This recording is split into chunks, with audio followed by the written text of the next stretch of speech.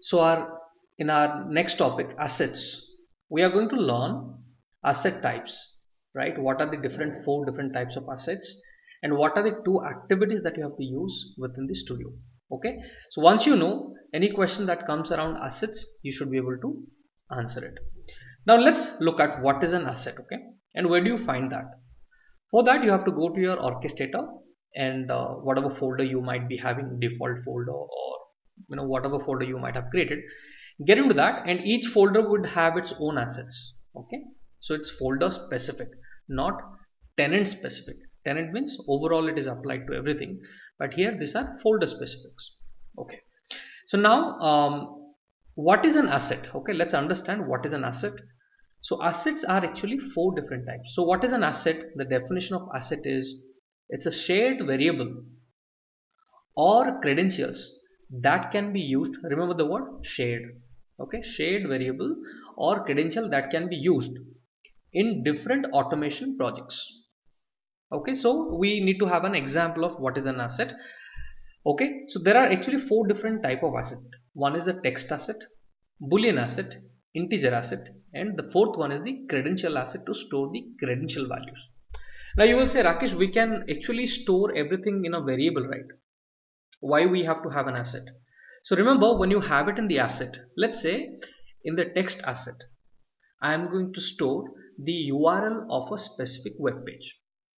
URL of a specific web page.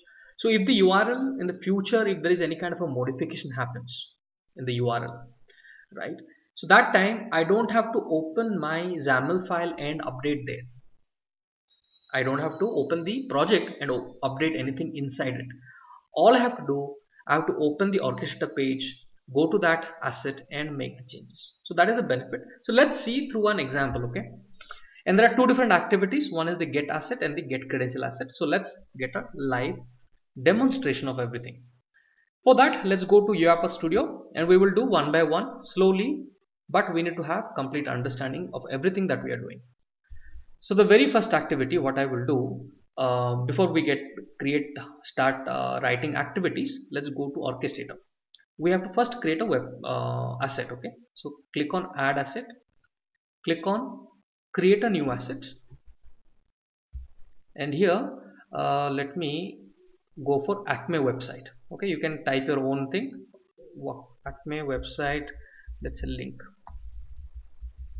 Okay, for that I'll be using a text asset. Out of all four, I'll be using the text asset, and here let me store the Acme website link. Let me log out from this.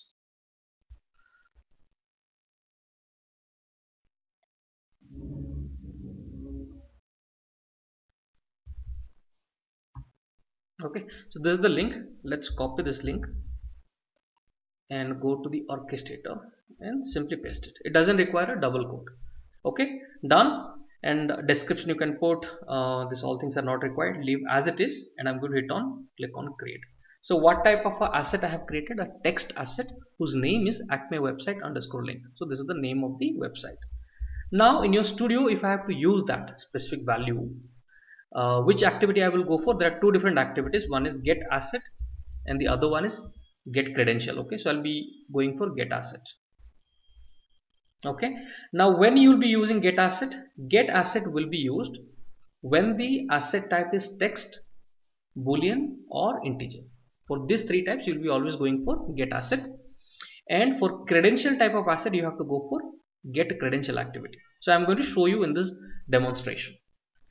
So get asset. So now let's enter in the property panel. I will enter the asset name. Okay, so here within double quote you have to enter the asset name. Done. Now once it pulls the asset value, where it should get stored, the output variable. Okay, so the output variable, I am going to create output variable saying value. Okay, so now two things got created. Okay, I did not control X, create a variable, paste it.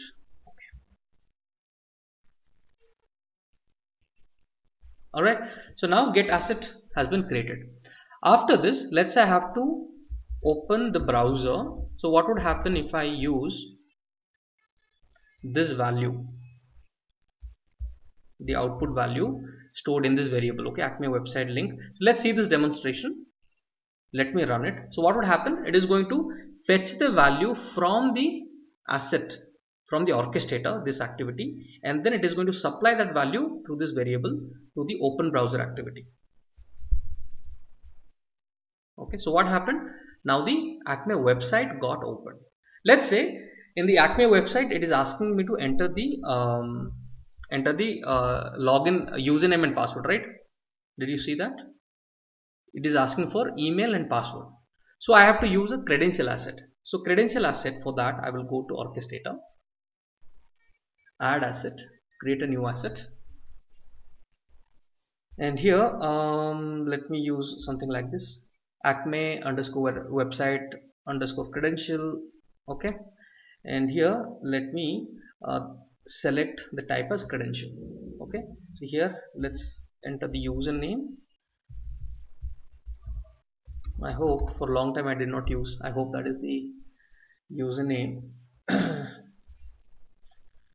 What is the password? I hope so.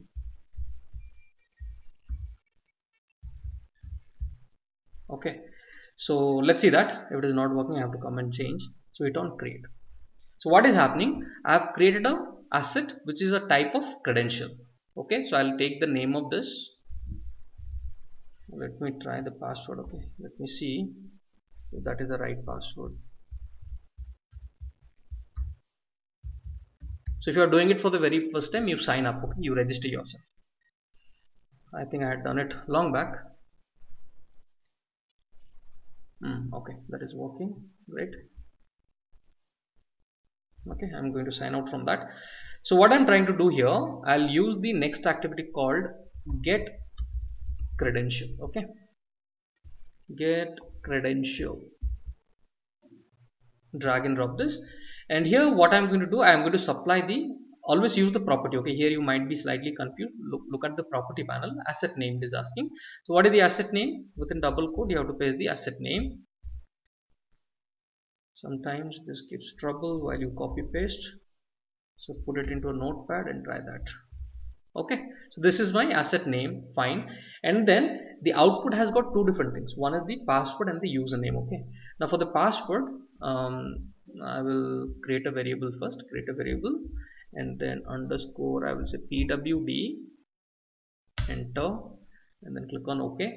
And for the username, I'll use the same value, create variable underscore user underscore name. So it has become a long name.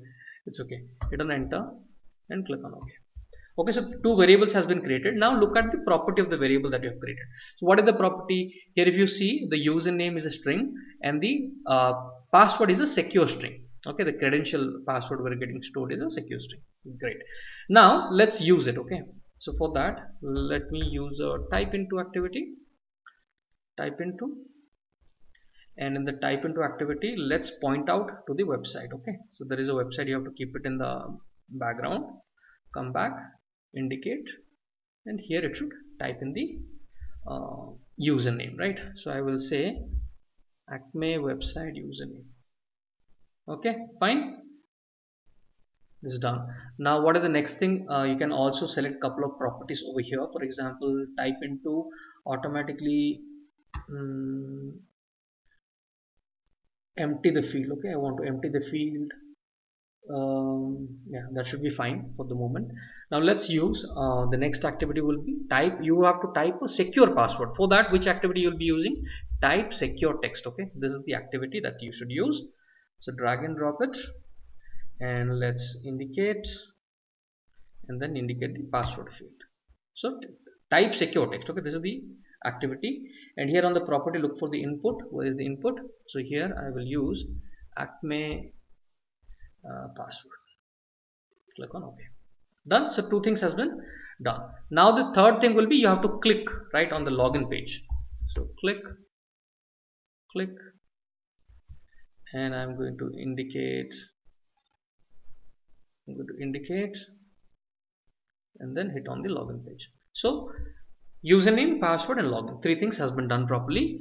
And here I like this motion type. I will keep it smooth so that it will slowly move. Okay, we can see that. Okay, fine. So the automation has been designed. Now let's save it and let's have a quick run. So let me close this page and let's run it. Okay, so let's see how automatically it's going to. Now the values are not stored within your project. It is stored in the Orchestrator asset. It's going to get the asset. So you can see it has got the value and it has opened the text asset. It has opened the web page. Then it will go back. Okay, it got the email address. Now it will also enter the password and then it should hit on login. Do you see how nicely it has moved the mouse and hit on login? So now finally I have logged in. So what are the key points that one should remember for the exam purpose? Okay, now asset is a shared variable, remember this, or a credential. It could be a variable, I mean text, boolean, integer. These are the shared variables and credential is nothing but this one. Okay, the credential asset type. Okay, that can be used in different automation projects. So it can be shared across different robots. If you have got multiple projects for the same client and the same application, then it can be shared across. And the best part is you can anytime go ahead and change it if the web page changes or something happens. So it gives you easy access. Okay, that is one thing. Next is credential. Credential is another asset type. So this credential asset type should be used only for your storing username and password for logging into any of the websites or any of the applications where it requires a username and password. Okay, those fields it should be given, and they are very highly secure. Now the second point that you need to remember, there are two different activities: get asset and get credential. Get asset activity should be used to pull the values of text asset, boolean asset or the integer asset.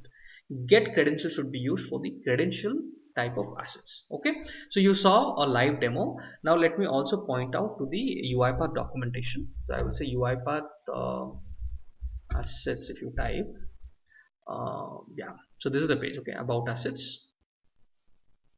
So this is the page where you can refer just to get a clear understanding. I have highlighted all the important points.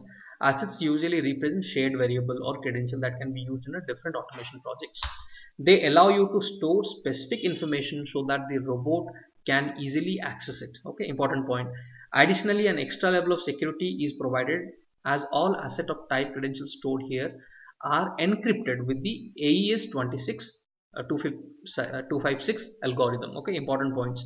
The get asset and get credential activity is used in the studio to request information from Orchestrator about a specific asset. Okay, and there are four different types of assets: text asset, boolean asset, integer asset, credential asset. Okay, contains username and password. It is not required to add quotation marks. That's what I told you during the demonstration. Okay, now in the next video we are going to get an example of a global value. Okay, important thing, let's learn global value in the next video. So let's jump on to our next video, guys. Thank you.